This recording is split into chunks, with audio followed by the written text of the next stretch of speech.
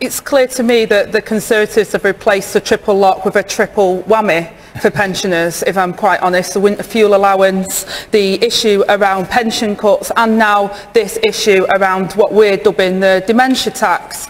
And I'm pretty cross about this. I'm cross about it because before, what led me into Parliament was being a home help and looking after people in their own homes. And they were told, do the right thing all your life. Work hard. They bought their homes in good faith. They saved in their pensions in good faith. And they're having it stolen away from them, whether it's the women born in the 1950s, the WASPy women having their pensions stolen. Now they're saying they're going to take your assets as well in your home. It doesn't have to be like that. It's a disgrace. And it's the actual deprived areas, Charles, that are facing the most significant cuts through council cuts. In my constituency of Ashton-under-Lyne, Oldham and Tameside councillors, half of their budgets cut under the Conservatives, which has affected those very same people they're saying they're trying to help. It's vicious, it's nasty, and it's not the way to run our services. All right, I think the point is